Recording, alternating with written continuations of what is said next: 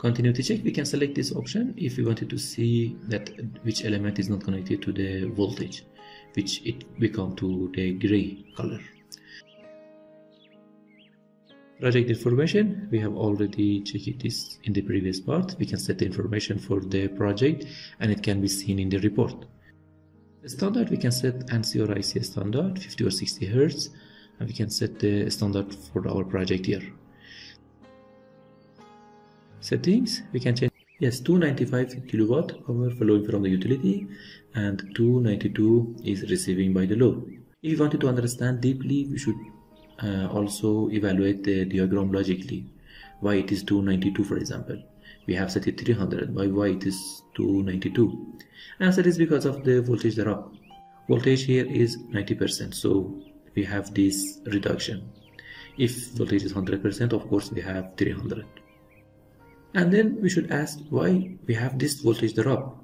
It is due to the impedance of the transformer, which needs some active and reactive power also. 296 is flowing from the source, 292 is using by the load, and 4 kilowatt is using by the transformer. Then we should select CB type, molded case, power CB or air circuit breaker, and isolated case breaker, which is kind of molded case breaker. We usually use molded case if you wanted to cut a circuit which has less than 3000 ampere, and if the ampere is less than 6000, we should use the power CB or ACB. Later in the library also we can select this CB type, but once we select the CB from the library, this parameter and the standard parameter will be disabled and we cannot do any changes here. In the rating page we can enter the generator rate, active power in megawatt, nominal voltage and power factor. If we enter these values, apparent power and FLA or full load ampere will be calculated and shown automatically. Yes, as we can see, 11.547 kA is the short circuit current in this bus bar. This value is equal to the short circuit rate of the power grid. If we change the power grid short circuit rate, then this current also will be changed.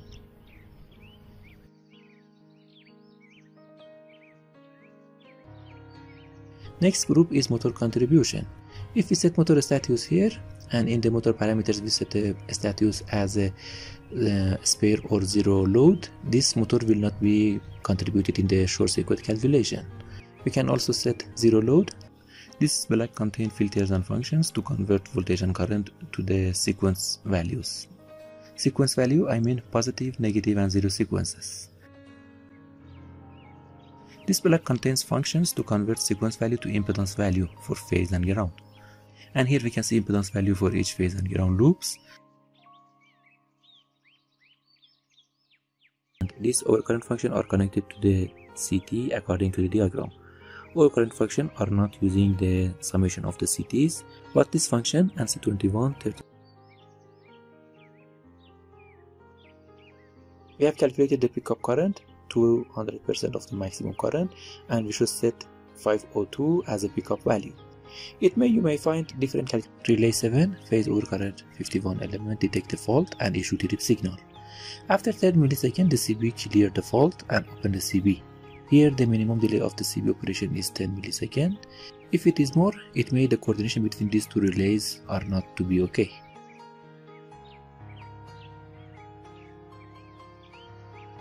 Let's set 60 milliseconds as the minimum delay time and check the coordination.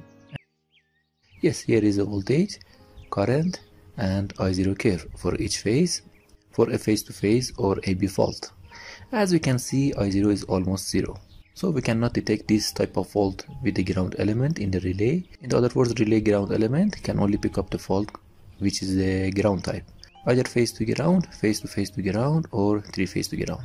According to statistics also, more than 90% of the fault in the power system is the ground type. And we use a specific protection function for this fault type. For example, overcurrent ground element 50N and 51N. A relay can calculate this current from the inputs, I mean IA, IB and IC connected to the relay terminals. And there is another option. Yes, this one is 7SKIT relay. In DXE4 training, I have explained how to configure the relay. First, we should activate each function in the device configuration. Here we can activate the overcurrent element in the relay and select the curve standard IEC or either ANSI. In the power system data, we can set the general settings like CTPT connections and CTPT settings. Here also we can see the sequence of operation event list and analyze it to be sure it is working. Yes, now the cable damage curve is on the right side and the relay protecting the cable properly.